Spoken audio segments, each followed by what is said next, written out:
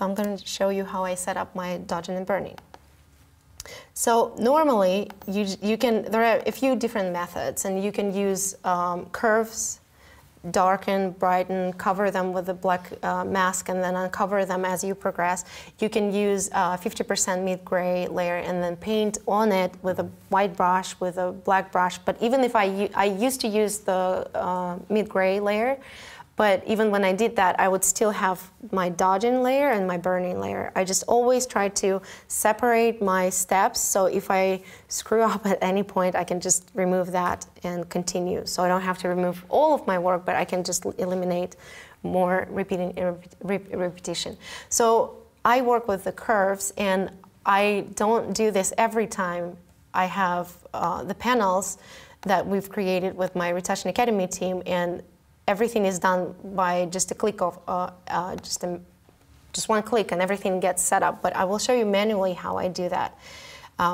Obviously, you can create your own action, so you don't have to repeat this every time. And it's such a huge, actions are a huge time saver.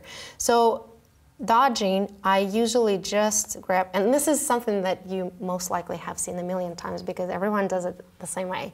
Whoever does it through curves, they always the same setup. So a little bit brighter in the midtones. I usually do it just about there.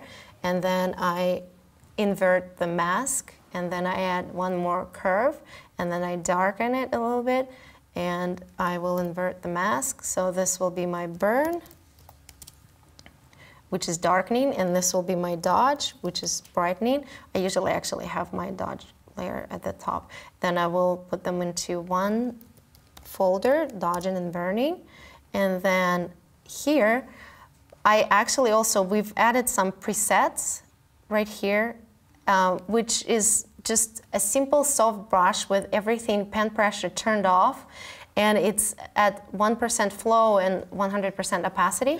And what it does is that you can find a problem to solve, and you can just brush over a darkness that you need to remove and not lift up the pen, and just continue brushing and brushing and brushing to brighten it.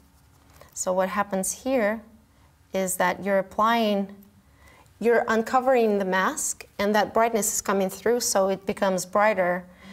And you can always, if you have overdone anything, you can always adjust your opacity, or you can even, if you need to brighten everything, you can just work with, you can feather the mask, you can decrease the intensity so everything will be brightened.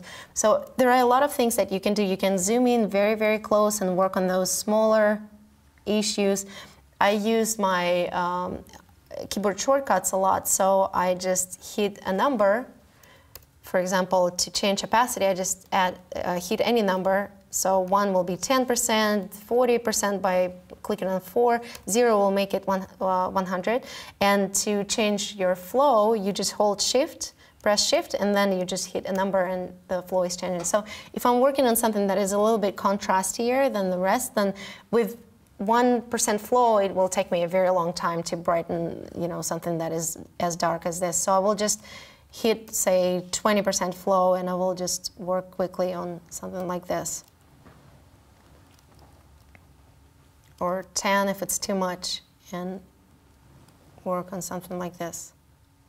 It is a very, very long process, and actually, if you would like to see how it works, if I had an extra hour here, I could continue working, and you would not even see it in real time because it's kind of building up, and it's best visible when you watch it in time lapse. And that video where I talk about my selection of the brushes on that page, I actually deliberately created a time-lapse video where I work on just a flat file with patches, and I just dodge and burn, and it's time-lapse video, so you can actually see the effects.